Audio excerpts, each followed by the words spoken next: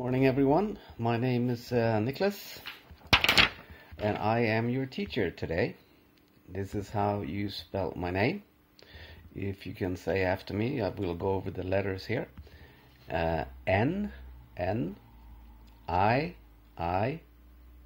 K, K, L, L, A, S, S. Very good. And Nicholas. Can everyone try and say it? It might be difficult. Nicholas. That's right. Perfect. Perfect. That's very good. That's very good.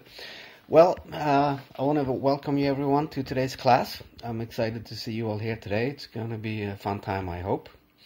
It would be great if you could introduce yourself. Just say your name and how old you are. That would be great. We can start here on my left side. Your name, please? Peter. Hi, Peter. Very nice to meet you. And you're 12. Okay. Okay. Great, Peter. And your name? Your name? Linda. Hi, Linda. Yeah, you're 11. Okay. Okay. Very good, Linda. And your name? Sam. Oh, nice to meet you, Sam. And you're 12 as well. Okay. Nice to meet you, Sam. And your name? Mia. Oh, nice to meet you, Mia. And you're 11. Okay, okay. And then we have Anna. Okay, hi Anna. Nice to meet you, Anna. And you're also 11. Okay, great. Nice to meet you. And the last one, Susan. Hi Susan. Very nice to meet you. And you're also 12. Okay, great. So we're here today, and I wanted to talk about transportation today. What I mean when I say transportation. Can anyone give me an idea? Yeah, Sam? To move. Yeah, that's right. That's right. When you move something or you move someone from point A to point B, right? You transport something from one place to another. For example, it could be you send a letter, right? You send a letter to your friend, and the post office will pick it up from where you drop off the letter and bring it to your friend. It could be in the same city, it could be in another city, it could even be in another country, right? So the letter is being transported from one point to another point. Now, if you want to transport yourself from one point to another, we probably wouldn't use the word transport. What other word could we use if you, let's say, Peter, if you want to go from Shanghai to Beijing, what would you tell your friends? I'm going to from Shanghai to Beijing next week. Would you use the word transport? I will transport myself to Beijing? Probably not, right? What was that? Travel. That's exactly the word I was looking for. We would use the word travel. I will travel from Shanghai to Beijing next week. Very, very good. And so what kind of modes of transportation are there for us humans? That's what I want to focus today's class on, okay? So, of course, there are many different ways of travel or transport. It depends on if you want to go a short distance or a very long distance. If you want to go from China to Europe, or do you want to go from your apartment to the grocery store, right? So there are many different ways of transport or travel.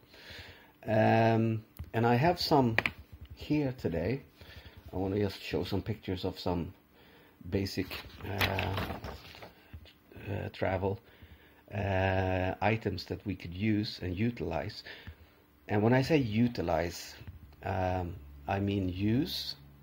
It might be a difficult word, utilize, but that's pretty much what it means. I'm going to use my bike to go to the grocery store. So one way of transport or travel is a bike, right? Do you guys know how to ride a bike? Oh, you do? Okay, that's good. Oh, you also? Okay. Yeah, that's good. It's a good way of traveling short to medium distance, right? Yeah. It's healthy. It's good for the environment, right?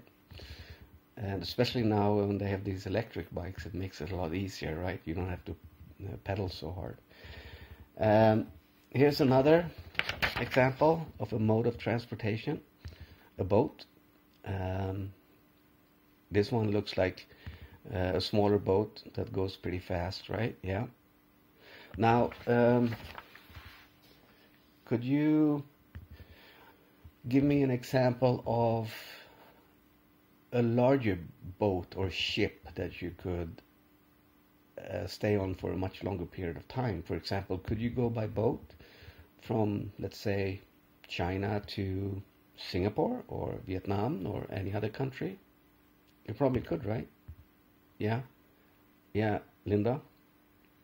Yeah, you could go on a cruise ship. That's right. You can go on a cruise ship. A cruise ship is extremely large. It's almost like a small city, right? You have your room on the ship. You can sleep there. They have restaurants. They have shops. They have nightclubs. So it's almost like a floating city, right? A more common way of transportation or travel would be this, right? Going by car. Yeah. Yeah, you've all been in a car, right? Yeah, cars are very convenient. The benefit, with riding a car is that you can leave whenever you want, right? You don't have to follow a schedule. You don't have to be at a certain place to catch a bus, to catch a train, or an airplane, right? You can leave whenever you want. You can go exactly from where you want to go to where you want to go. Yeah. And you can bring friends, right? You can bring friends. You can bring your family with you. But you can't cross oceans with a car, and it might be too far. Like, for example, if you want to go to Europe, it would be tough, right, to drive a car. So we have this little thing, right? Airplanes. Airplanes are, of course, the best mode of transportation if you're going to go really, really far. And airplanes are also very fast, right? It's probably the fastest way of traveling or being transported. So it's very convenient, and it can take you very, very long distances in a very, very short period of time, right? Now let's play a little game, or a guessing game, I guess we would call it. Could anyone think of a way to use an animal to travel or to transport yourself from one point to another? Could you use an animal for that? Yeah, Linda? Oh, a horse. Yeah. That's a very good example. You can ride a horse, right? You can ride a horse from one point to another, from one city to another.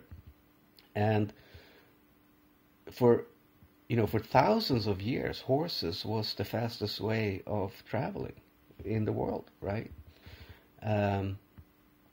You only basically had two options, right? You either walk or you ride a horse.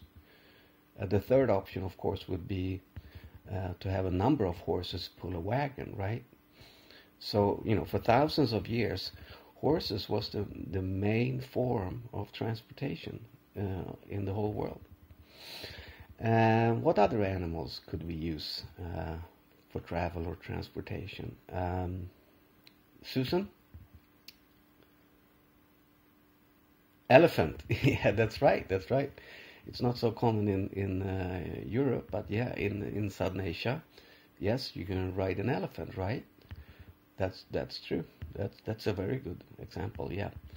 And I'll give you another example, which might not be so common here in China, but in Sweden, where I'm from, and in the northern hemisphere, so Canada, Scandinavia, and northern Russia, we actually use dogs for travel and transportation.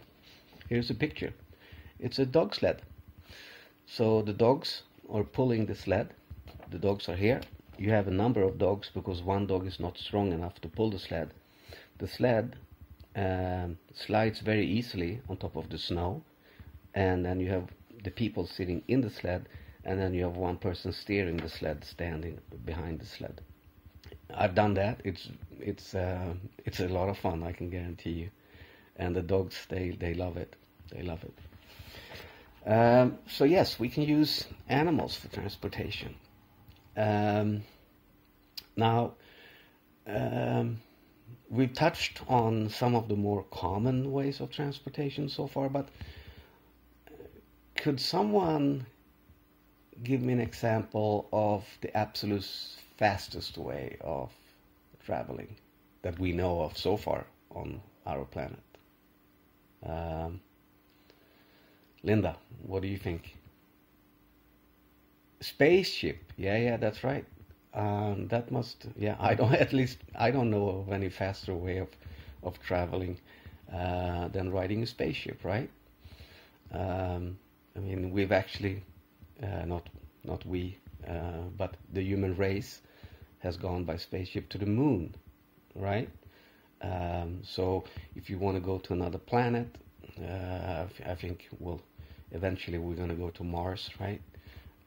You have to have something that's extremely fast, much faster than a car, a train, or an airplane.